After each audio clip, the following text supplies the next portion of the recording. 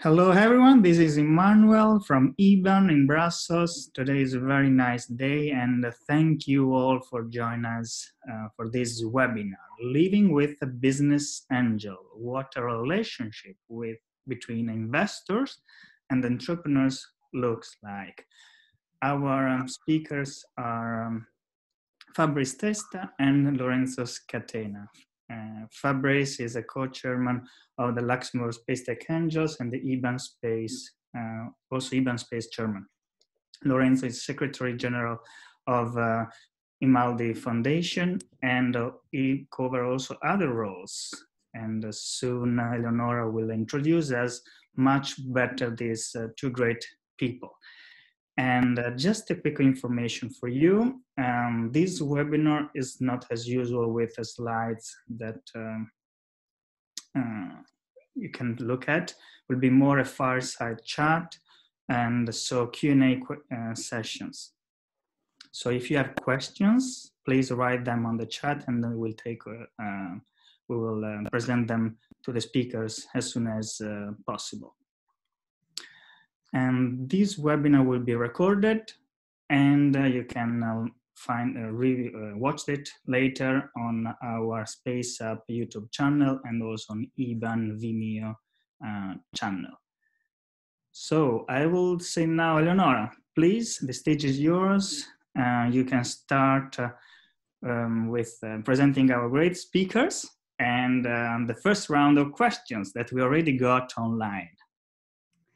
Perfect, thank you, Emanuele. So good morning, everyone. I'm Eleonora Lombardi. I'm the project manager of Research Consortium Hypatia for Space Up. So as Emanuele mentioned, I will briefly introduce you the two eminent speakers we have today with us. We have Fabrice Testa, that is the chairman of the EBAN Space Executive Committee and co-chairman of the Luxembourg Space Tech Angels Association. He is also an angel investor and a serial entrepreneur who successfully co-founded and participated in the launch of multiple tech startups, which created hundreds of jobs and generated multi-millions revenues.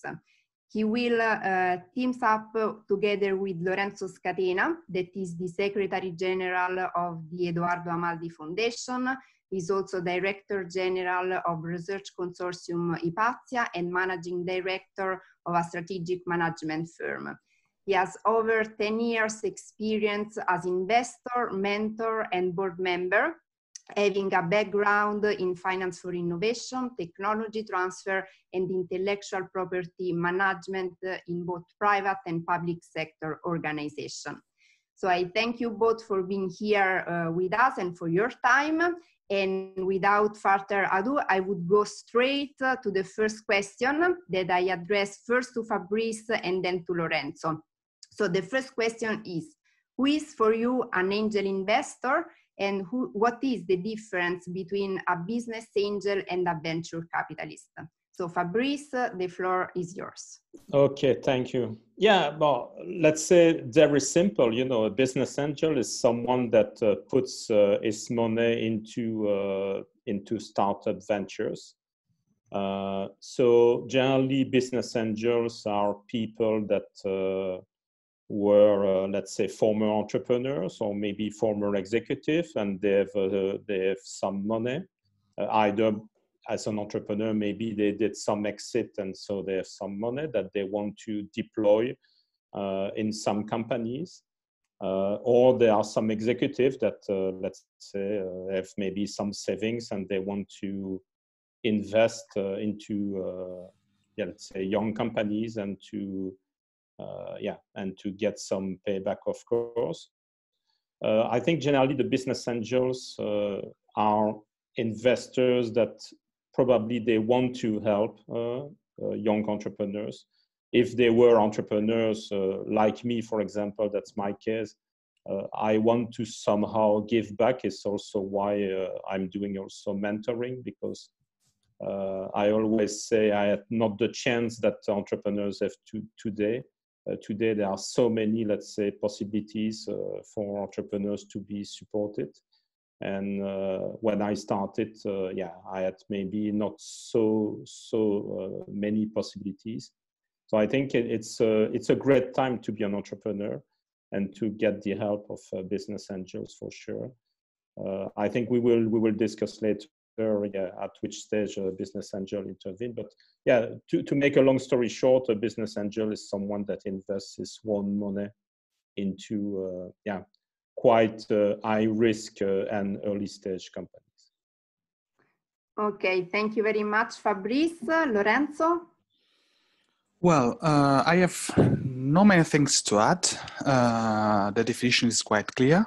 There is a scientific definition to define who is a business angel, but I think that three are the main characteristics to consider an investor as a business angel.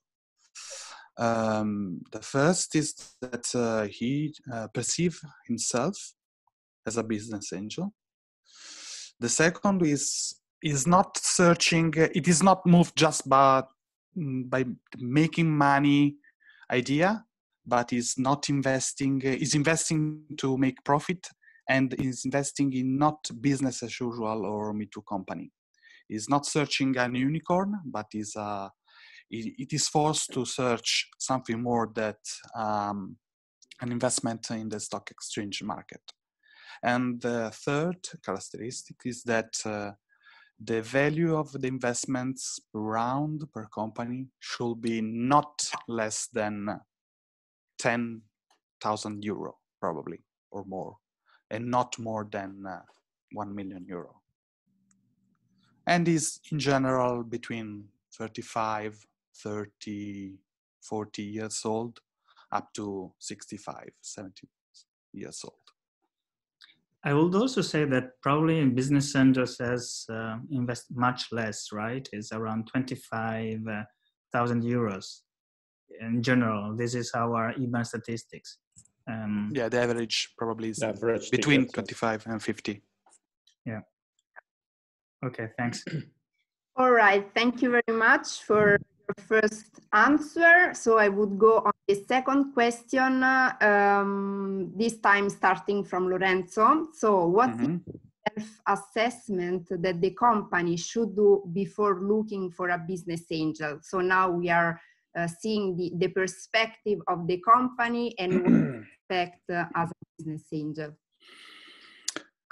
Well, before applying for a business angel investments, a company should understand that angel investors are investing their personal wealth in an unlisted market. And that, as I previously said, they are forced by METS to seek returns on investments of around 8-10 times what invested. It's a kind of growth that just an exit strategy through another investor with a dilution of shares for both angel and entrepreneur, but a dilution of shares can guarantee. So a decision to seek investments from an angel investor, it's the same with VCs, is also a commitment to sell the company, provided that a potential buyer, of course, for the right price, let's say high enough, is found, of course. So the company itself should not, in my opinion, be a life mission for the founder. Should be one phase of one company of his life. I say, in my opinion, an entrepreneur in condition to accept an angel investment is someone that prefers to own 10% shares in a 1 billion company, instead 100% shares in a 100 million company. And the difference between these two approaches, it's remarkable. So if you are not that kind of entrepreneur, probably you should use debt instruments typically provided by banks, accepting that you are running a business as usual company, which is not which is good. So before searching for an angel investments, As a company, I will consider some issues. If I should be financed as far as possible with personal assets or assets coming from family or friends, and sales, of course, and debts and grants. And if I decide to seek for an investor, I should probably decide previously on how large share of the company I am psychologically willing to relinquish. All right. Thank you, Lorenzo. Fabrice, do you want to add something on that question? Yes, sure. I think Lorenzo, let's say, explained quite well, yes, what is important from yes, a shareholding, let's say, perspective. And that's for sure very important. Now, my advice to entrepreneurs is don't let's say select a business angels only because or choose a business angels only because he is giving you, let's say, money. I think I know that some entrepreneurs are a bit desperate and they take let's say the money that is on the table. For me, that's probably one of the biggest mistakes that an entrepreneur can make. I think you need to choose wisely the business angels you want to work with. Why? Because it's a long-term relationship. So I would say the first thing with a business angel is that you feel comfortable with that person, and you can have a drink, you can have a lunch with that person, and you, at some point it can become a friend somehow, That's the first thing. The second thing is what the business angel can bring you as he experience in the field you are. Is it his first deal, or he has many experience as a business angel? He did several deals. Maybe he can bring some other business angels. Can he open doors for you in your business? Maybe he has a huge network in the market you are, and maybe he can open the doors. If not, maybe he is a rock star in sales, and maybe he can help you to build a good sales and marketing plan. So always look what the business angel can bring, because most of the business angels, they don't want to be just passive, let's say, investor, just putting money on the table. They want to contribute. And so check what the business angel can contribute to your company. I think that's probably the first thing I would advise entrepreneurs to look for. Thanks, okay, Fabrice. thank you very much, Fabrice. Emanuele, maybe we go. Yes, indeed. Fabrice, we got a question that is very related to what you just said. And in another question, we will tackle also this topic more.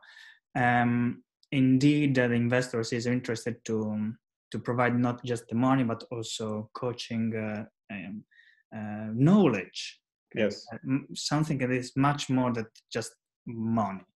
And we got this question of from Irma, asking if there is a phase, a stage where the business angel can provide more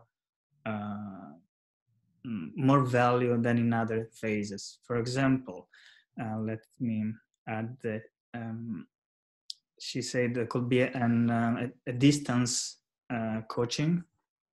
So not close coaching, but probably something that you can do remotely. And then this could raise the point that probably there is a coaching phase before the funding session when the investor enter, and the living stage. Maybe you can, you and Lorenzo can explain a little bit more. You mean the different stages? Yeah, for sure. The different stages, but also if the investors can also provide value before, even if you don't invest, but you can provide something.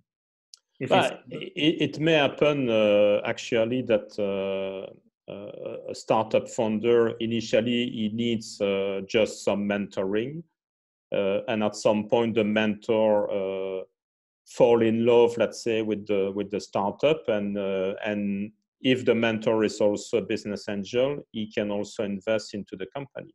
That happen, of course, quite often. So that's something that it's, I think, perfectly doable. One way to do this, and probably something that we can discuss also at some point, is the notion of sweat equity. That at some point, some business angel can provide some mentoring, etc., and maybe besides, let's say, putting some money, they can also, let's say, arrange a deal with the entrepreneur for sweat equity. So what does it mean, sweat equity? Is that basically, you will get some additional shares because as a business angel, you spend some time helping the entrepreneurs to build the business. And so this has to be valued because, at some point, it's not always pro bono. So it can be valued. So let's assume that if you put 50K in the company, you have, 2% or 3% of the company. And maybe you can get 1-2% more because you spend, 1 day per week, or you spend 3 days per month, something like this, helping the entrepreneurs. So these are things that are perfectly negotiable between an entrepreneur and a business angel. Thanks, Fabrice. Lorenzo? Well, I completely agree. I have to say that as business angels study, of course, the company they invest in, they want to invest in, also founders should learn the way and principles under which a business angel invests. As Fabrice told us, it is not just money to move a business angel. And I think that the first thing will be having a chat or discussing your ideas to determine the perfect profile of investor that is optimal for your company. How big part of sweat equity, network equity you need, how much money, and the timing. So also which know-how and network do you need for your company if this angel investor is able to provide this such kind of things to you. So yeah, that's it.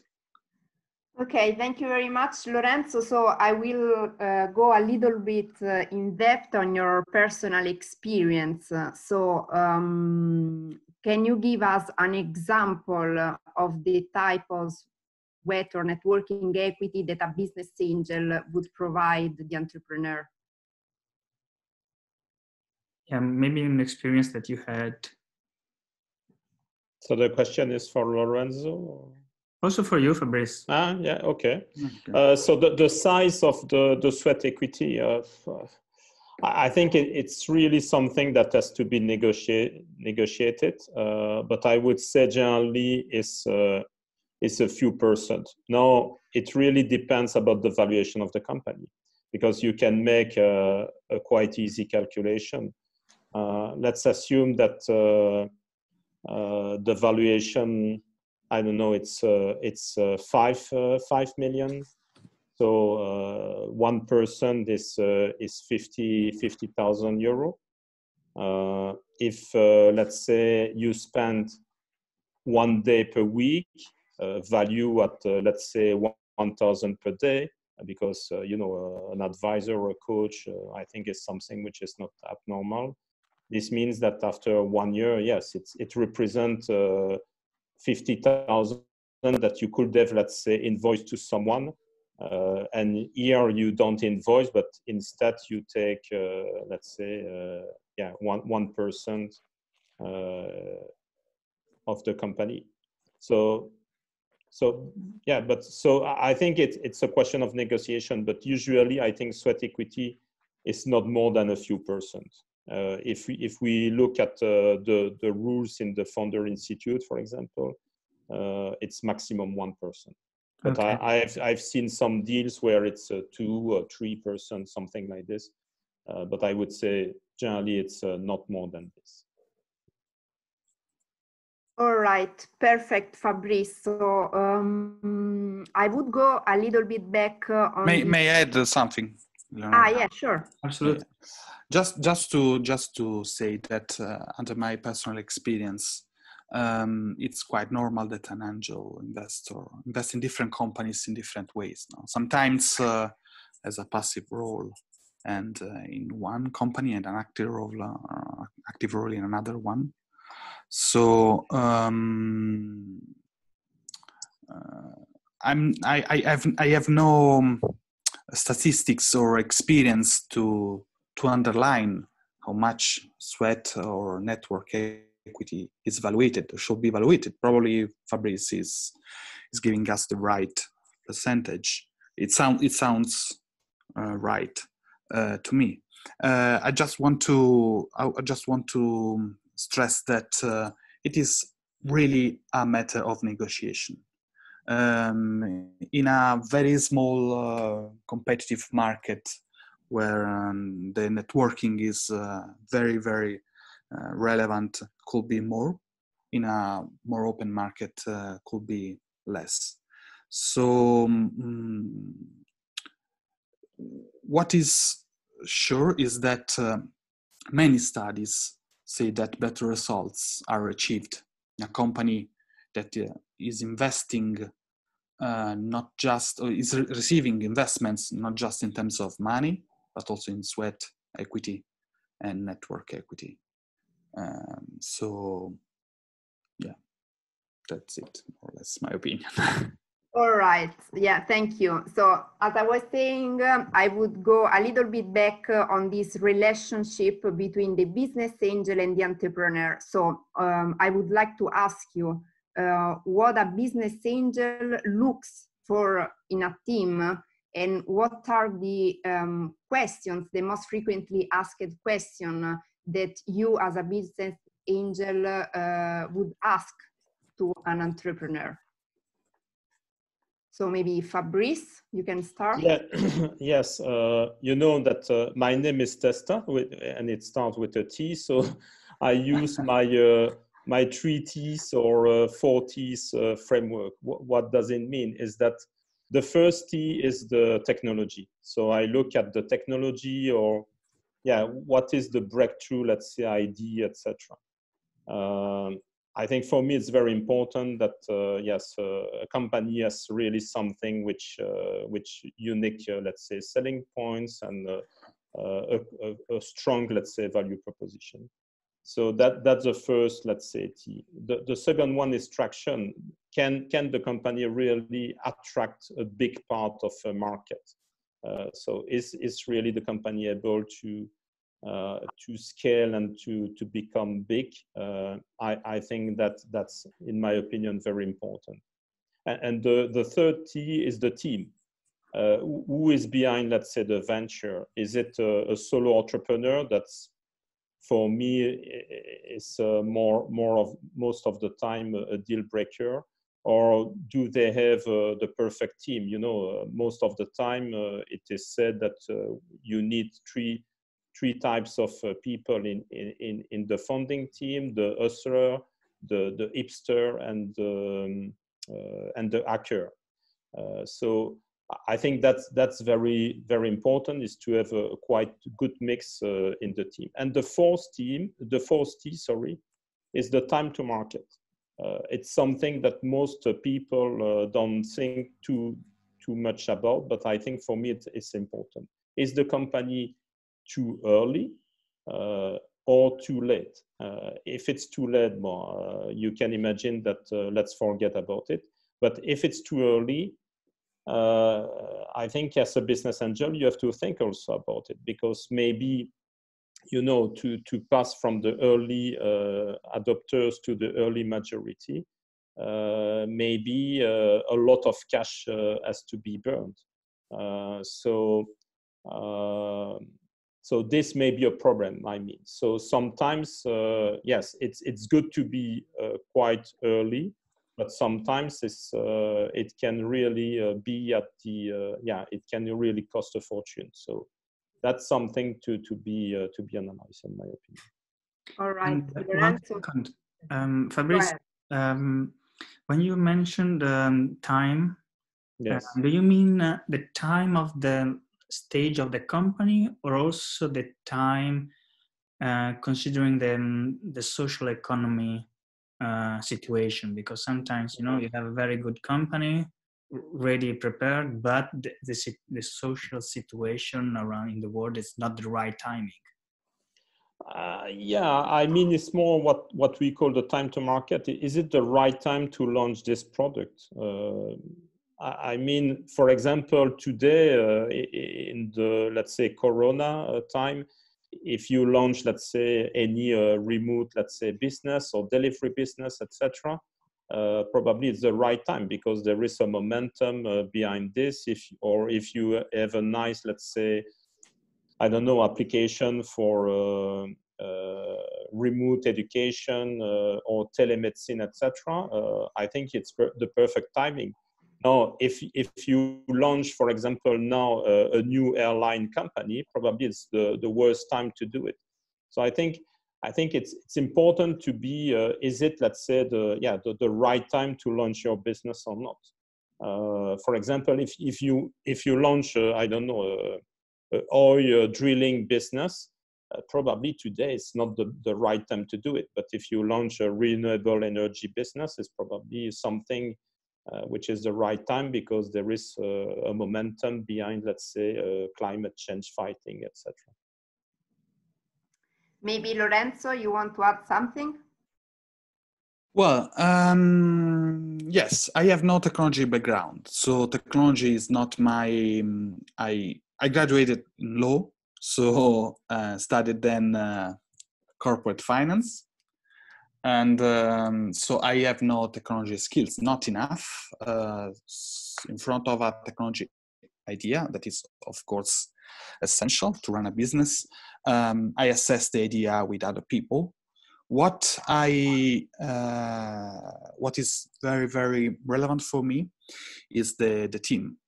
I look for in a team because an A-class team can successfully release a B-class idea, but it's not, on the contrary, a B-class team in general running or realize a A-class idea. And I do not invest in companies with just the founder, if there is not a team. And generally, I ask to the companies I want to invest in, of course, what's their selling point. It's the same in that case. It's important, especially for VCs, but also for investors, angel investors. I'm searching for.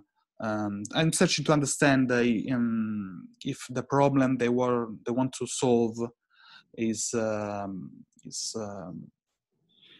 defensible. The business idea is defensible. If there is like a moat, using the Warren Buffett or Elon Musk expression, and if the market is addressable, how big could be.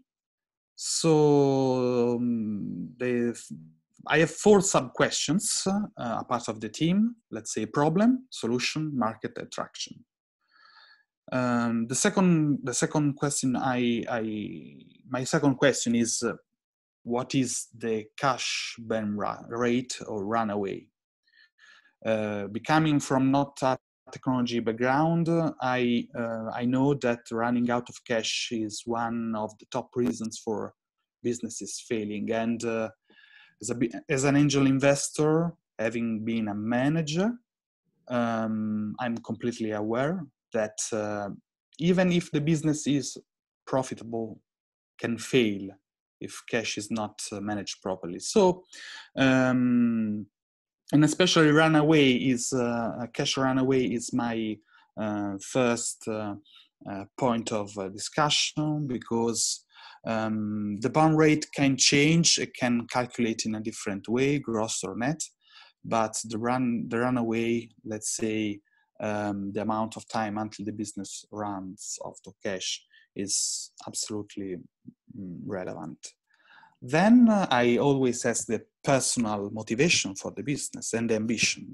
I am searching for people that really want to, not to create a unicorn, because I'm not a venture capitalist, but someone that has the ambition to create the largest possible business. If they want to create a business, they can pass to their family, or a business that can be cash generative business to provide a good income. I'm not consider it as a good investments for me, no? And in general, I advise the company to not consider an angel investments their target.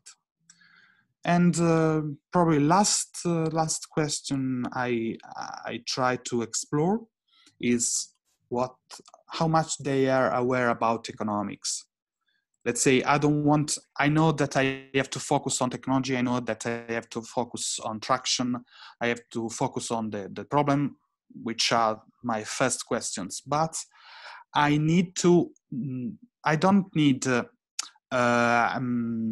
of course, as investor, I want to know that the business can scale, and which is the gross margin, which are the fixed costs, of course, no? And I'm not searching for a founder that is also the best manager ever. But I want to understand if the founder, the entrepreneur, is flexible enough to understand how important are these kind of things, no? Not just someone that wants to realize a product. And in general, when someone is asking for money to build something, and then with that demonstrate the traction, for me is not a good investment. All right, thank you very much. So let's go a little bit in depth in this relationship between the investor and entrepreneur. So we have been talking about this marriage between investor and entrepreneur. So during the honeymoon, what do you expect from the entrepreneur? Maybe Lorenzo, you can start, or Fabrice. Yeah, Lorenzo, go ahead. Okay. Well, I search. I search that promises can be true, and that can be a reality. I focus a lot on the team, and to support the team, I search for will of the team. Let's say a strong commitment and time dedication. I know that many founders are serial founders, but this is normal. But I want to see their commitment to the business idea, how intense way they are working, and they want to work into the company. The courage, how brave they are on involve themselves into the company, how much they are building a relationship network, and with what kind of approach, with which kind of marketing spirit they are trying to develop between themselves and their colleagues, of course. And I also search for, I expect, let's say, a team that's reliable and open to cross-contamination. No? I don't want, of course, backup people in the team, no? Which is useful, but I don't like people divided into small groups, not having communications or relationships between them. And these under a just looking on the team. Then, of course, I search for potential returns, growth, scalability, the exit strategy, and then I search for the reason beyond the commercials. I also I'm not that kind, and I think that angel investors in general, as we mentioned before, are interested just on the economics of the deal.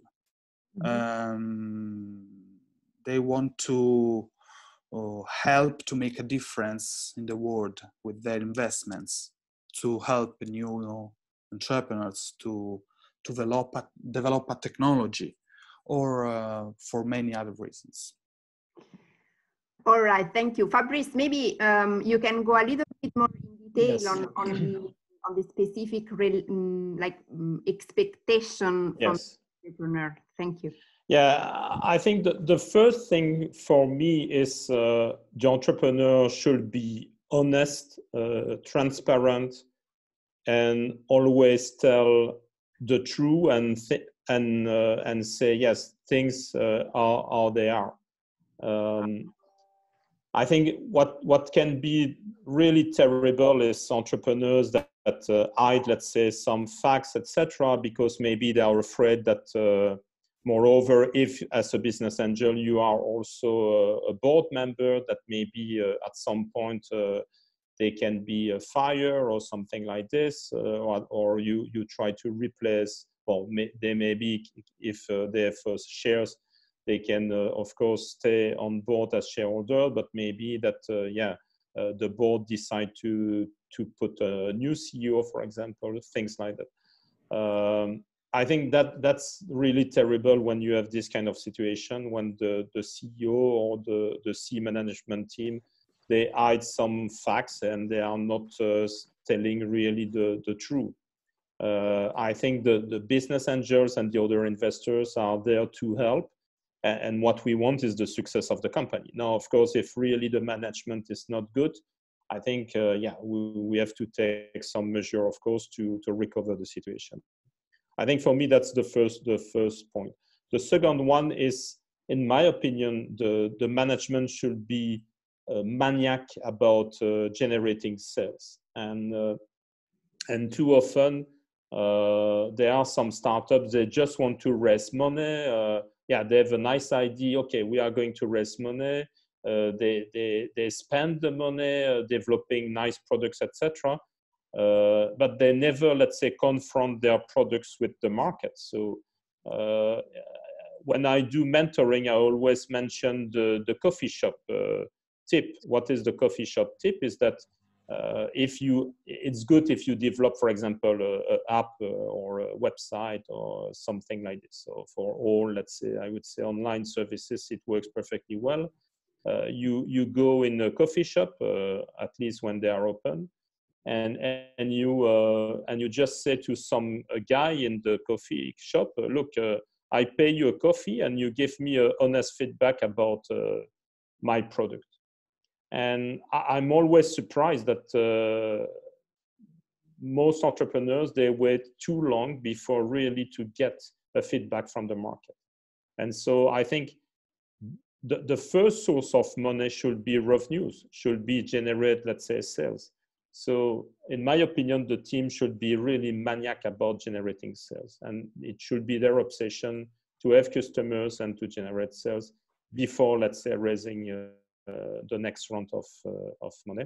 And third is, which is a bit, let's say, the consequence of this, is use the money wisely.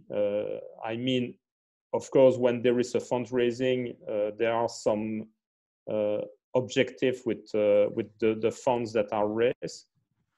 So the money should be used accordingly.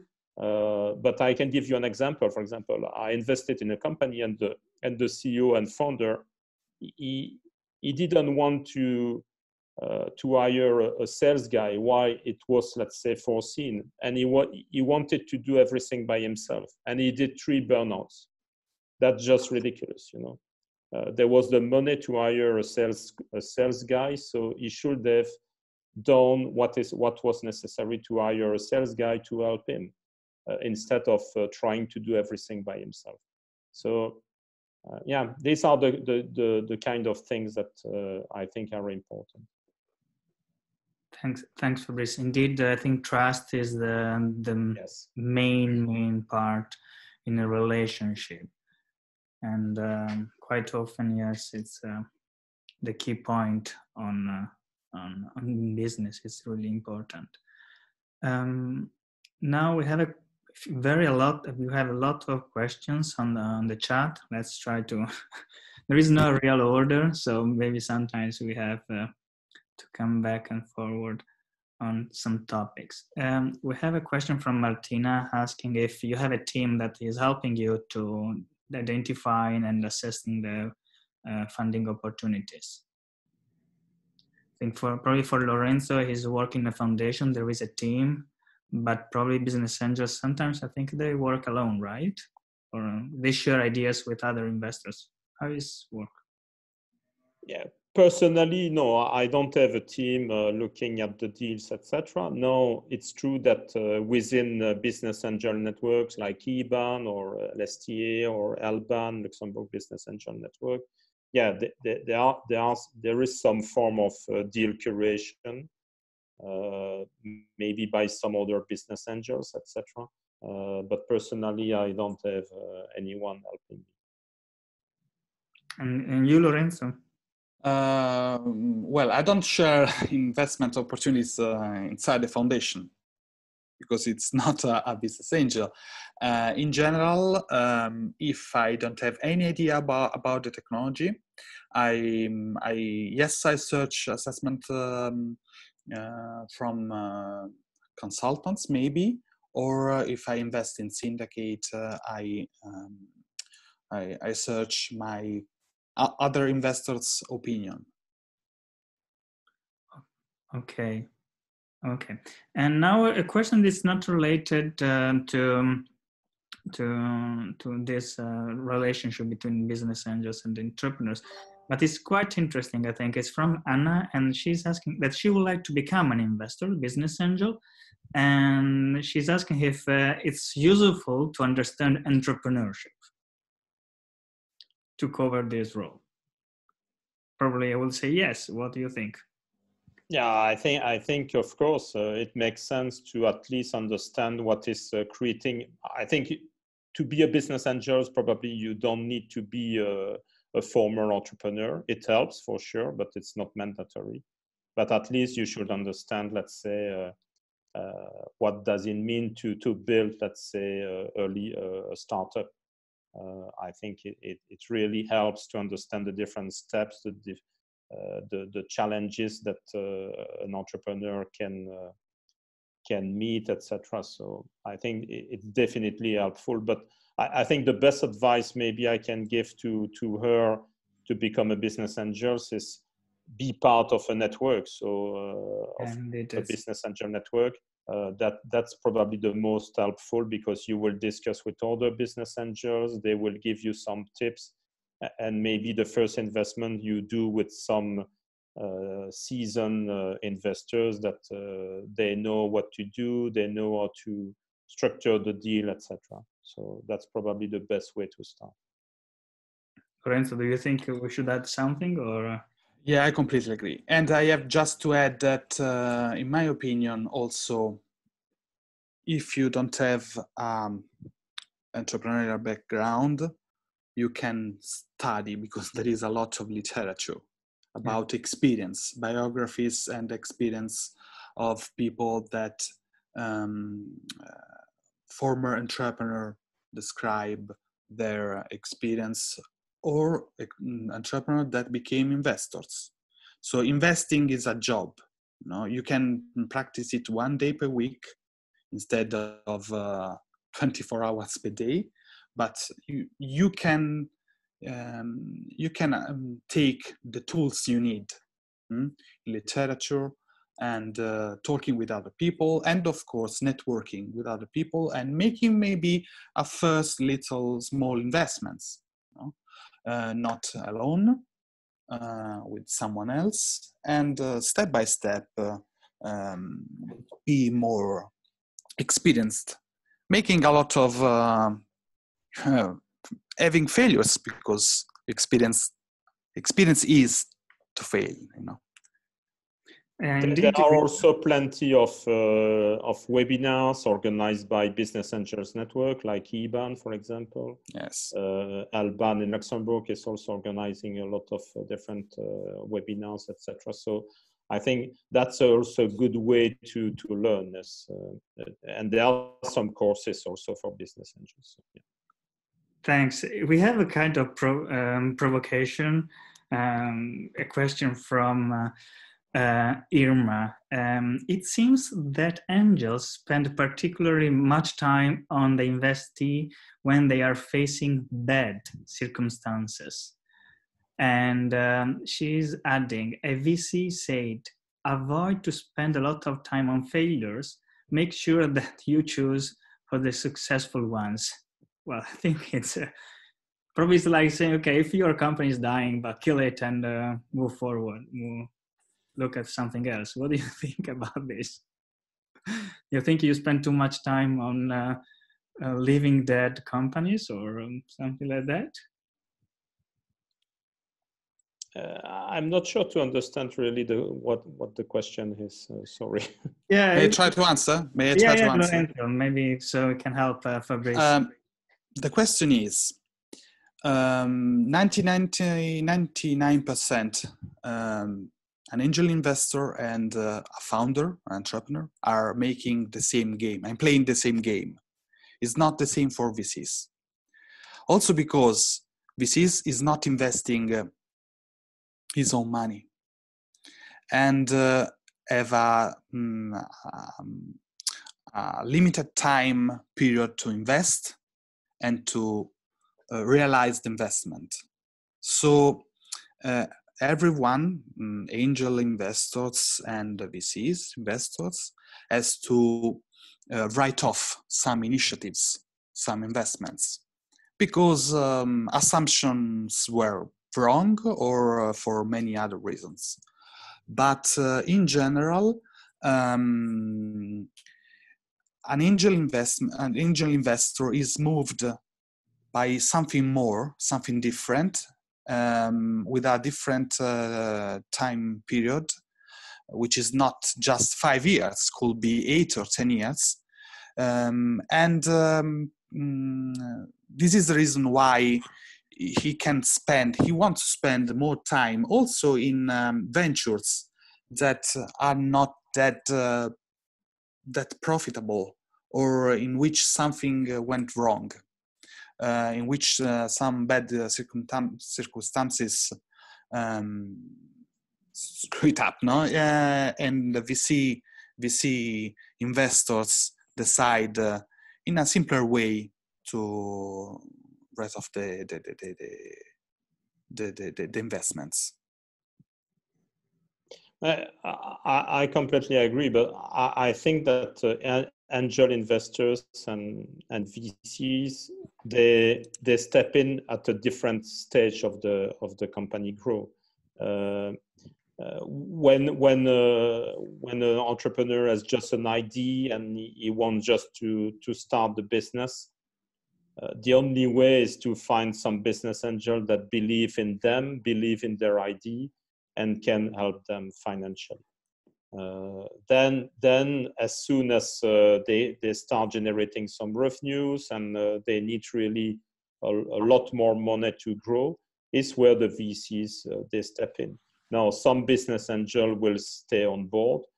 Sometimes there are some VCs that can pay, let's say, the business angels, and the business angels, they do, let's say, a nice profit.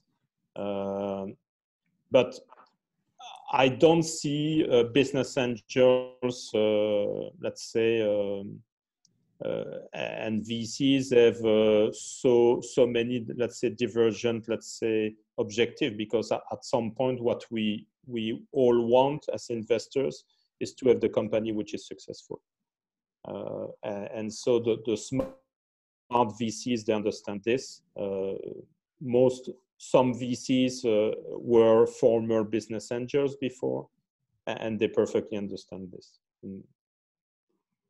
All right, thank you very much. So since we are running out of time, I will ask a question to Fabrice and then a question to Lorenzo, so two different questions. So I start with Fabrice, summing up a bit of the question that we have also on the chat. Can you give us an example of a success and failure story in the relationship between you as angel investor and an entrepreneur? Well, I think the failure I explained before, it was, this startup with this guy that he didn't want to hire a sales person while he had the money for it, and he did 3 burnouts. I think it's just ridiculous in my opinion. As success, yes, I have one company in my portfolio, and the founders, they are always giving news of what's happening, so they keep us informed, etc. regularly. They ask for advices and they take into account the advices, etc. I think this is a very good relationship, in my opinion, where yes, we see that we are used as we should be. But the startup that you never have, let's say, any information or only when there is the shareholder meeting, I think that's what I'm not looking for. Right, thank you very much. And then the last question for Lorenzo, and if you have some time, we go back to the chat. So during the relationship still between the angel investor and entrepreneur, what is the decision maker power of the angel investor? So basically, what is the role of the investor in the company, since we know that most of the company are scared of sharing the equity and the role that the investor can have in their business. So what is the degree of intervention of the business angel? Okay, it's a challenging question. It depends a lot on the single situation, but I want to offer to you a definition. Credit of this definition goes to Alex Turkett. It's not, of course, mine. It divides like angel investors in 4 categories. The first one is the, let's say, micromanager. Is someone that does not really trust the entrepreneurs and the team, and that often search for a board seat to ensure that everything is going as it was planned. But in our startups, it's quite common that things are not going according to plan.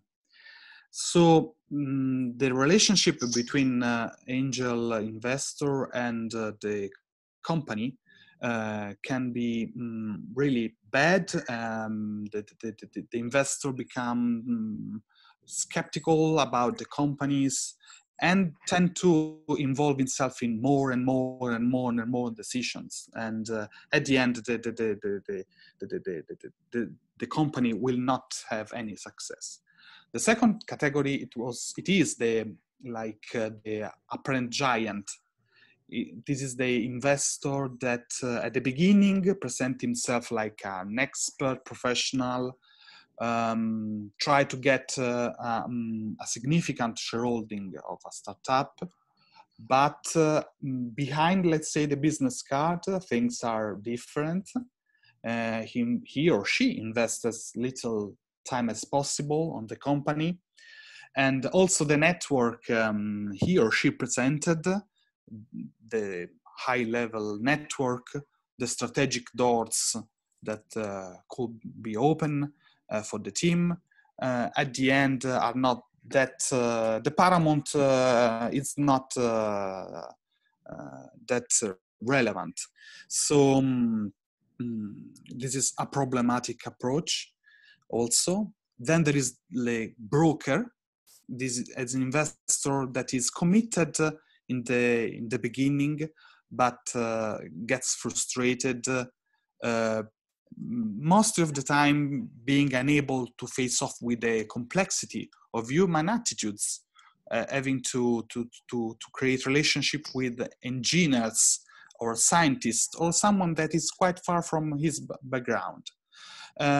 So this ends in a misconception of the startup on the part of the investor and on frustrated expectations management on the part of the founders, of the entrepreneurs. And then the last decision, which will be the perfect angel and the way as a business angel should create relation with the startups, is the master Yoda. It's someone that carefully manage expectation of entrepreneurs, always delivers on his promises, and has a balanced approach working in team, understanding, so no micromanagement, and always understanding that you have to listen others, the founders and the team members, and you have to accept criticism, of course, constructive criticism, and you have to open to advice. And this is the best investor, or the only investor you should search for, because it's also the investor that opens to you the doors of other investors, involving the team into the solution of the problems, letting you growing up, more or less. Okay, thank you very much. Maybe Fabrice, you can answer to the question regarding the R&D that you were typing, so everybody can. Yes, so it's a question from Mardan, apparently related to R&D, and he is asking what is the maximum duration. My advice is, if you have intensive R&D, try to get some grants in order to de-risk as much as possible before the private investors can step in, because for a private investor, if there is a very lot of R&D, they can be a bit scared about it. So you should come with the private investors when your technology is de-risked as much as possible. And apparently, yes, in the space industry. So I would say in the space industry, because anyway, durations are longer, I would say maybe 2-3 years is something which is acceptable. Yeah, but longer, it becomes to be a bit complicated, in my opinion. Now, if you are in biology or genomics or things like this, probably the durations can be longer. But for space, or let's say other deep tech technologies, I would say, yeah, 3 years max, maybe. After that, it becomes very long. Now, you know, I was involved in a company, and after 5 years, they were still, let's say, developing products, etc. Or they had the chance to have very supportive investors, but in my opinion, it's too long. Yeah. All right, thank you very much. So thank you for your time. I don't know if Emanuele, you want to go ahead with another question? No, I think basically they are more on the same level. And there is a company is at TRL4, so I assume it's the same research and development stage. Honestly, still quite young project, and yeah. At that level, I agree with. I understand that Fabrice's point is reaching more grants than business angels probably is. Yeah, at least if you can go up to TRL6, and maybe then, yeah, you can attract probably private investors. Yeah, TRL, yeah. Or VCs, something like this. Indeed. Thank you, Fabrice. Thank you, Lorenzo. You're welcome. Pleasure. Thank you, Eleonora, for helping me on this very nice webinar. It was on a fireside chat with 2 great investors. And thank you all of you that attended this webinar for joining us. And just, Emmanuel, people can reach us on LinkedIn if they want to connect, and if they have some additional questions, no problem. Absolutely, absolutely. This is a very good opportunity for all of you. Please, good networking. Learn that indeed having good network is a very good way to learn new things and open you great opportunities. So thank you, everyone, for joining. Thank you. Stay safe. Bye-bye. Bye-bye. Have a nice day. Bye-bye. Bye-bye.